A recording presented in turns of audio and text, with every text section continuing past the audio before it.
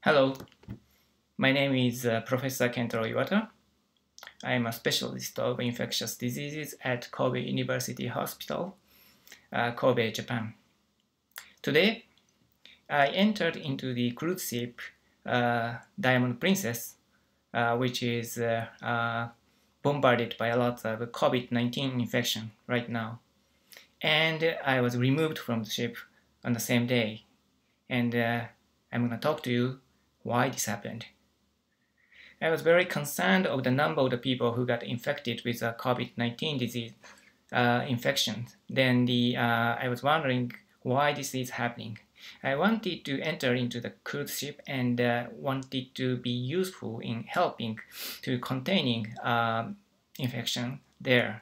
I spoke with several people, and finally the one officer at working for Ministry of Health and Labor called me yesterday saying that, well, you can come and enter into the cruise ship and do the infection control work. Then I said, fine. Then I prepared my stuff and did all the paperwork and arrangement, and they got onto the Shinkansen from Kobe to Yokohama. On the way to go to Yokohama, I got another call from the same officer saying that somebody didn't like me, so you can't get into the cruise ship.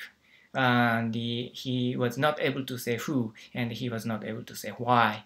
But certainly some power over him affected his decision, and I was blocked from entering into the ship. Then after several discussions, he found another way that if you could come as one of the DMAT member, you can come in into the cruise ship. DMAT is the disaster management medical team in Japan and usually deals with disaster, not infectious diseases. But because of the lack of the people who could help people inside the cruise ship to get out of the ship or the managing a fever and so on and so on, DMAT was requested to enter into the cruise ship. Because my specialty is not disaster management, so I was not very happy about that, but because there was no other way, I said, fine, I'll do that. Additionally, I got another call that some people didn't like me getting into the cruise ship even as a DMAT member. So another discussion happened, then I waited about 1 hour in Shin Yokohama station, then finally the officer found a way that if you work for DMAT not as an infection prevention specialist, but as the ordinary routine DMAT officer working under one of the DMAT doctor doing a routine job, then you could come enter the cruise ship. I was not very happy with that decision, but because there's no other way, so I said, fine, then I'll get into the ship. I entered the ship, then I found the chief officer of the DMAT and I spoke with him. I said, well, I was assigned to the DMAT member, so I'll do whatever you want to say. He said, well, you don't have to work DMAT work because that's not your specialty, and you are an infection prevention specialist, so why don't you do the infection control? Then I said, fine. I spoke with the superior of him, who is in charge of all the DMAT operation, and he also said that you are infection control person, so you should do infection control. I said, fine. But he said, well, you shouldn't be here as a DMAT member, you should come as the one of the infection control specialist. He was not very happy about while I was inside the DMAT, but because that was not my decision, there was no other way. So I said, well, I have to do it. I looked into the several places inside the ship, and turned out that the cruise ship was completely inadequate in terms of the infection control. There was no distinction between the green zone, which is free of infection, and the red zone, which is potentially contaminated by virus. So the people could come and go wearing a PPE, off PPE. Crews were just walking around, and the officers of Ministry of Health and Labor was walking around. DMAT people were walking around. Psychiatrists were walking around. And the people were eating on one place, people were wearing PPE and off PPE and eating lunch with the gloves on, and just dealing with the smartphone with full PPE, so it was completely chaotic. And some crews had a fever. They went to the medical center while wearing an N95 mask, but he didn't have any protection between his room and the medical room. And the medical officer was not protecting herself, and she was very unhappy, saying that well, she was already infected. I'm sure about that. So she was completely giving up protecting herself. Anyways, I dealt with a lot of infections, more than 20 years, and I was in Africa dealing with the Ebola outbreak. I was in another countries dealing with the cholera outbreak. I was in China in 2003 to deal with SARS, and I saw many febrile patients there. I never had fear of getting infection myself for Ebola, SARS, cholera, because I know how to protect myself and how to protect others and how the infection control should be. And so I could do the adequate infection control, protect myself, and protect others. But inside Princess Diamond, I was so scared. I was so scared of getting COVID-19 because there was no way to tell where the virus is. No green zone, no red zone. Everywhere could have virus and everybody was not careful about it. There was no single professional infection control person inside the ship, and there was nobody in charge of infection prevention as a professional. The bureaucrats were in charge of everything, and I spoke with the head officer of the Ministry of Health and Labor, and he was very unhappy with my suggestion of protecting DMARC people and other staffs so that no other secondary transmission to occur.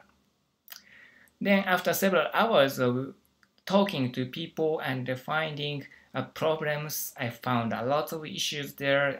For example, informed consent of getting a PCR from the people in the ship was on a paper, and that paper was going back and forth with the room of the infection from the paper by touching there. So I suggested that maybe it's better to abandon the paper type informed consent, but rather the getting informed consent verbally would be more protective, and so on and so on. So I think I was reasonable, and I never yell at anybody, and I never criticize anybody personally, but I was trying to be constructive, but they tried to seek the constructive but immediate improvement to protect everybody inside the ship. Then about 5 o'clock, the person from the quarantine office came in and approached, said, well, you have to be out because you will not be allowed to inside the ship, because I was inside the ship as the temporary officer of the quarantine, but apparently my rank was removed by somebody, and nobody said who, but I was out. And the officer who offered me the job of infection control said he was sorry. Then I asked him, so what do you want to do? Do you want to infect everybody in the ship? It will be thousands of people who could potentially get COVID-19. I don't criticize DMARC people. They were not infection control specialists. Society of Infection Prevention entered. A lot of specialists came in, but they spent only a few days and left. And they said they were fearful of getting infections themselves. I share the same fear because I'm in a single room now, and I'm separated from my family. I'm very scared of getting infection myself, and I'm very scared of infecting my family too. I'll be out of my medical service at Kobe University Hospital for maybe next 2 weeks to avoid further infections to occur. That is very likely to occur if you keep zero infection control inside the ship, Diamond Princess, like this. you might know that there's no CDC in Japan, but I thought there must be some specialist called on and was in charge of infection control in a ship. I was not expecting nobody was professional infection control specialist, and only the bureaucrats were doing the jobs, completely layman's work, and violating all the infection control principles, and risking people inside further infections. So I'm not very surprised to see many new positive PCRs to be broadcasted every day. Hundreds of people got infected, and a lot of people from outside Japan decided to take their people away from the ship and bring them to their home countries by airplane and offer them another 14 days of quarantine. I hope this will be the opportunity to raise the questions what is happening inside the ship.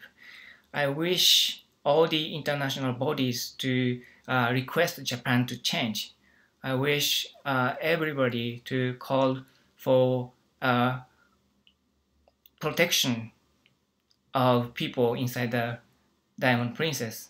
Otherwise, there will be far more infections for passengers, for crews, for DMAT members, for psychiatrists, for officers of the Ministry of Health and Labor. DMAT members consist of nurses and doctors, and they will go back to their hospitals they work routinely, and they might infect their patients further to spread and the disease. I can't bear with it. I can't bear with it. I think we have to change. We have to do something about this cruise, and we have to help people inside the ship, their safety and their life. Again, I'm Professor Kentaro Iwata, infectious diseases specialist. Thank you for the listening.